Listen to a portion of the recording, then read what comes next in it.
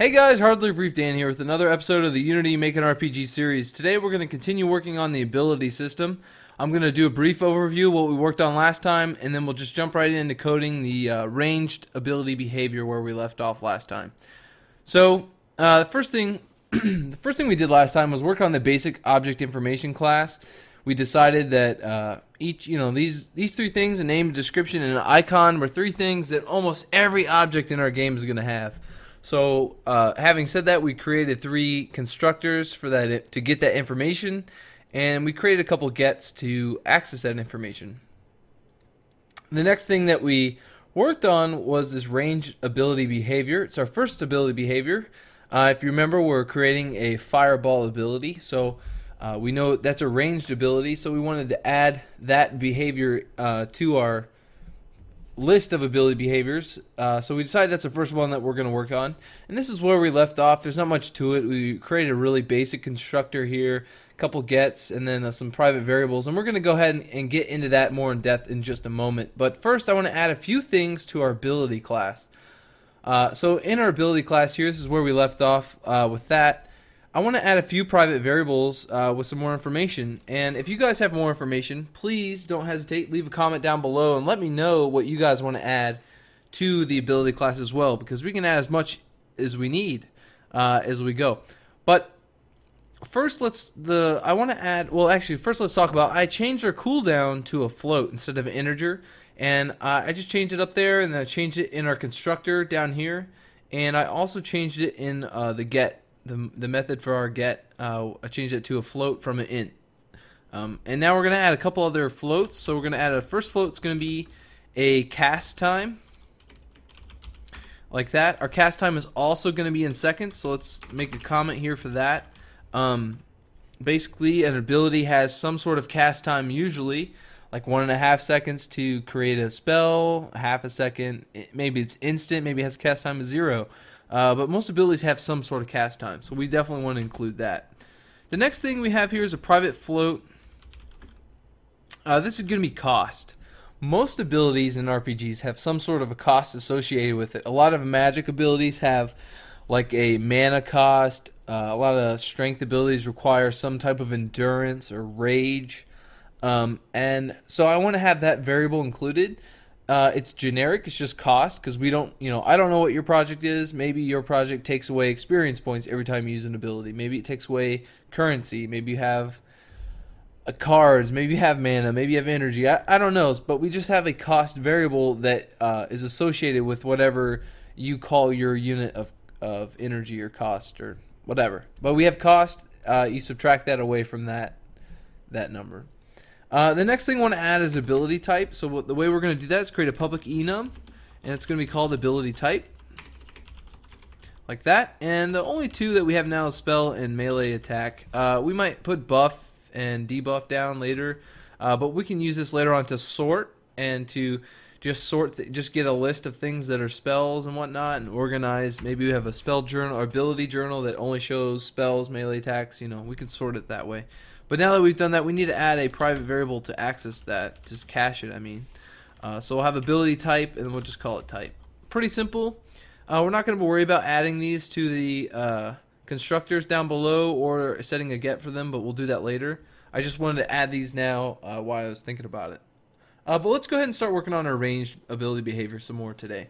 So right here we have, I'm going to keep this. I added this because I want to create a random distance, but before I get more into this, let's go into Unity and I'll talk about what I'm getting at. So here I have a basic cube. It's a 3D cube I wanted to create and made a 3D object, and I just renamed it to projectile, and I also added a rigid body to it. And we're not going to be messing around with the rigid body today, but eventually we will be, because I want my spells, my projectiles at least, to be physics based. I want physics in the game world, whatever your physics are, to affect my game objects. So that was the general idea. And now that I know that they're going to be physical game objects, I know that they're going to have a position, right? They're going to have a position in world space based on this transform. And so having said that, I've decided that what ranged means is the distance, the max distance, the life distance that this object will travel before it either disappears, gets turned off, gets destroyed, whatever. If we have infinite amount of space, this object will travel this amount of distance. And then I also wanted to add some randomness to it. And that's what we're going to work on adding today.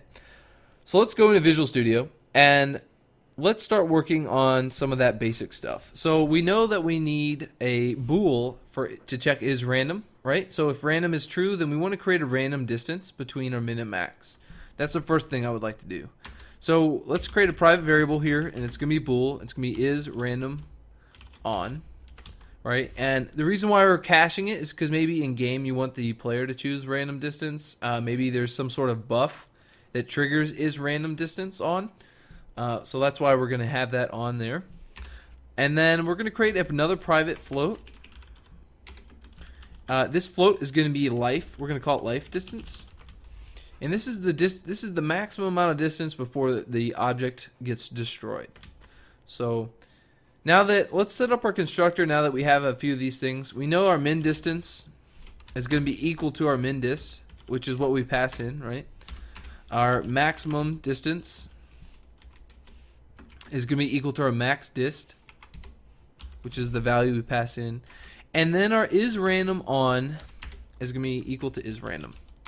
Now, there's a couple things here you can think about. If you want to permanently set the life distance, you can do it in the constructor so that you don't ever change it. You can set it initially once so it has the same randomness the same random life distance every time.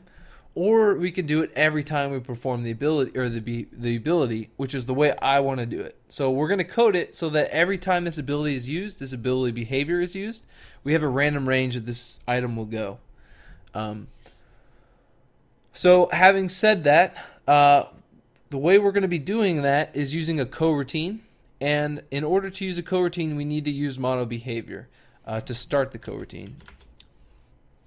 So the quick way we're going to add that functionality is by going into our AbilityBehaviors class, and we're going to have AbilityBehaviors class inherit MonoBehavior again. And when that happens, ranged is also going to inherit it, because range inherits AbilityBehavior, which therefore inherits MonoBehavior. Another reason why I wanted to add MonoBehavior, and we might change this later on, but I want to attach ability behaviors to a game object. And in order for it to be attached to a game object, it needs to have a MonoBehavior. Now, we're not actually attaching the ranged. We're just going to be passing it data. So again, we'll probably be changing that later. But for now, we're going to have ability behaviors inherit from MonoBehavior so we can use start coroutine. But let's go back into ability behaviors, and let's look at this public virtual void. You see I've added this debug.log warning statement, and all this is going to do is tell me or remind us that if we create an ability behavior and we forget to create a perform behavior method for it, it's going to throw this warning and say, hey, you need to add some sort of behavior to this ability. That's all that is. So I'm going to copy that, and we're going to paste it in our ranged attack, our ranged ability behavior, excuse me. So here we have the ranged ability behavior. We have our perform behavior method, and it's set right now to virtual. We want to set it as override.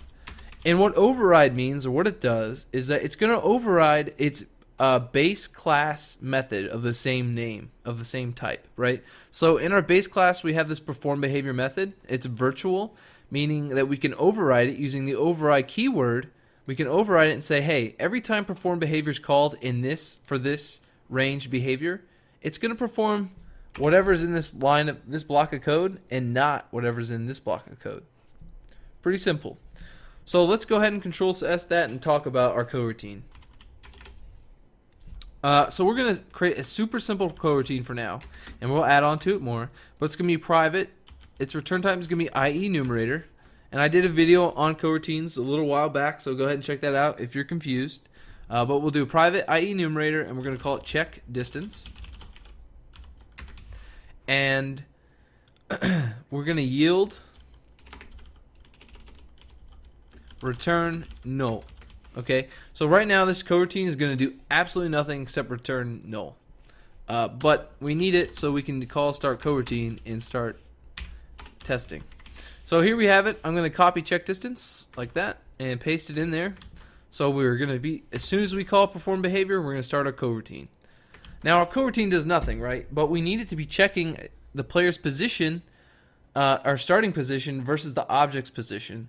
And in order to do that, we need to calculate what our life distance is. So we're going to create an if statement up top. And the life distance is going to be equal to a condition that we're going to check, and that condition is random on. So if is random on is true, then we're going to run the first condition, which that means we're going to do random range min distance max distance. And I'll type all this out and then I'll explain it. And then we do a colon for the second expression. So if is random is false, it will run the second expression, which means life distance is going to be equal to max distance. Okay. So all this line of code does is it creates an if statement in one line of code. We're saying, hey, life distance is going to be equal to either random range or our max distance, depending on if random on is true or false. So if is random on is true, then random range, it's going to get us a random range between our min and max distance and set it equal to life distance. If is random on is false, then it's just going to set life distance equal to max distance. So now that we have the distance that we want to travel, or the farthest this distance is going to travel, we need to continually check to see if we've reached that point. And the way we're going to do that initially is we're just going to say, hey, if this dot transform dot position, and actually let me go back. Let's go back a few steps. We need to actually gather the player's position. So when we call perform behavior, we need to pass in the start position. So we'll say, which will be a vector 3. So we're going to pass in a vector 3, and it's going to be start position, like that. And we're going to also need that in our coroutine. So we'll pass it into our coroutine as well. So when we call our coroutine, we're going to pass in its start position, and we need to calculate the distance between the vector 3 start position and our current vector position. And the way we do that is by using a variable or a method called distance. So we're going to run an if statement, and we're going to say if life distance, and you know what, we'll do a little bit. We'll say if life distance, let's calculate the distance between. So we'll say float temp distance is equal to, we'll say vector 3 dot distance, and this takes a vector A and B, and it's the first position. So we'll say our start position, and then our position, which will be this dot transform dot position, and this is going to return a float. And then we'll check to see if this distance is greater than our life distance. So if temp distance is greater than, or we'll say equal to, our life distance, then what do we want to do? Well, if this is true, that means we've passed our maximum distance. We want it to, right now, we're just going to say this dot game object dot set active to false. The reason why we're not destroying it, and we can with just destroy this dot game object, we want to set active false because we'll probably end up creating a object pool. So right now we just want to go ahead and just turn it off. So we're just turning the game object off for now. And that's basically it. So now we have set up a coroutine where we calculate our life distance first.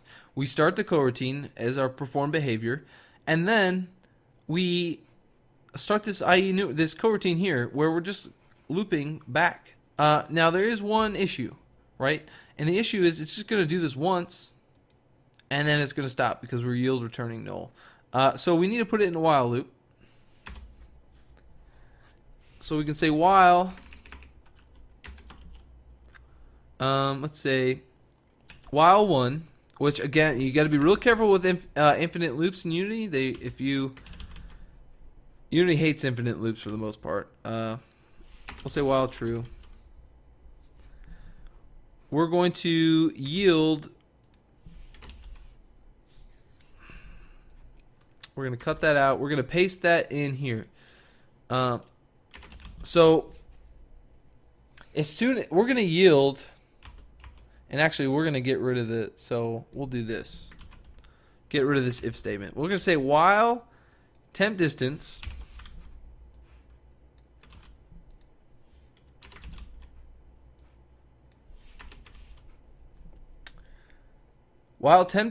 is less than or equal to life distance, we're going to continue to calculate it. Right? And then once this is true, so it's going to continue to do this while it's false. And as soon as it's true, it's going to exit out of this while loop. And what we want to do is then call this GameObject.setActive is equal to false. So we're going to turn off the game object, and then we're going to do yield return null. All right. So I'll do a brief explanation of how this works, and then we'll end the video there. So the first thing we do is we calculate our distance, the distance between our start position and our player's position. Once we do that, we're going to enter this while loop, and as long as temp distance is less than or equal to, well, actually we'll say less than, our life distance, then we're going to continue this while loop. It's going to continue calculating. And as soon as temp distance is greater than life distance, it's going to exit the while loop. It's going to turn off our game object. And here we can run object pooling code if we want.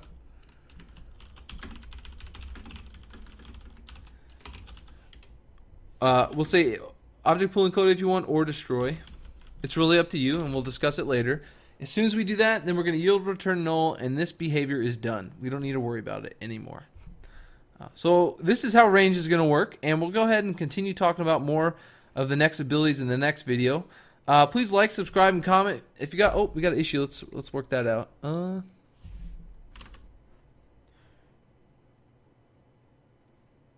okay. So the error here, it's saying no suitable method to override. It has to override the same method, and since perform behavior here is taking a vector 3 start position, it also needs to take it in ability behavior. So that error should go away. Yep. So basically, the method that you override needs to be the same exact method as the virtual method. So pretty simple. We got that fix done. I don't want to leave you guys with too many errors, which it looks like we don't have any more. But anyways. If you like the video, please like, subscribe, and comment. If you got any suggestions, any comments that you want to add, please write down in the comments below. Otherwise, I'll talk to you guys next time.